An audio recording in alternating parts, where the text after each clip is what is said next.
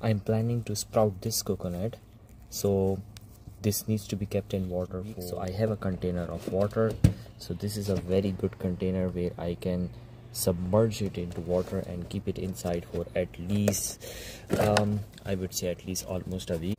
It will be completely submerged. I don't have to put any lid or any stone on top of it. So once I put it inside over here, okay, and I can close it.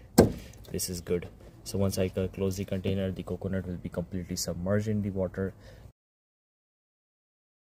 Now I have put it in a Ziploc bag filled with a little bit water so that it can generate some humidity for it inside, and this is how it looks like. So I will keep it like this on a heat pad for almost 2 to 3 months. Let's see how is the result.